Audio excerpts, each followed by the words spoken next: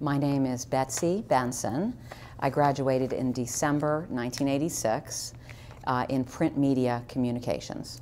I knew that I wanted to be in journalism, and I did start school at a different university, went for 1 year, I lived away from home, the year didn't go that well. I wasn't really ready for my college experience to begin, apparently.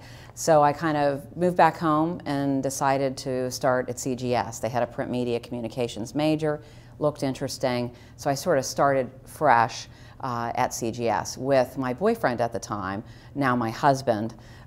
We started driving to Oakland every day together, took all of our journalism classes together, and had our kind of Oakland dating experience along with going to college. CGS was kind of there for me at a time where I was transitioning and deciding what the next step was going to be for me for college.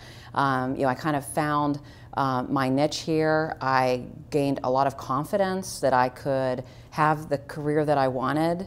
I had a lot of good professors who taught me the nuts and bolts of my profession to be. And I was able to do 2 really great internships while I was going to school here. And one of those, I got my first full-time job, and I ended up there for 16 years. So it was a pivotal place for me to be, a supportive place for me to be at a time when that's exactly what I needed.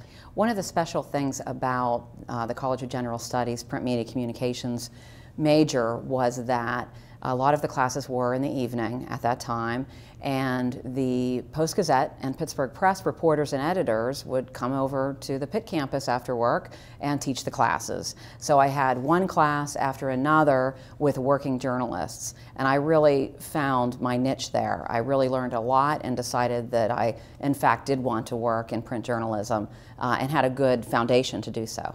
I found it a really positive experience. CGS to me was the kind of place that I could grow and develop and make some important decisions about what my future was going to look like. So I would be happy to recommend CGS to almost anybody who asked based on my experience.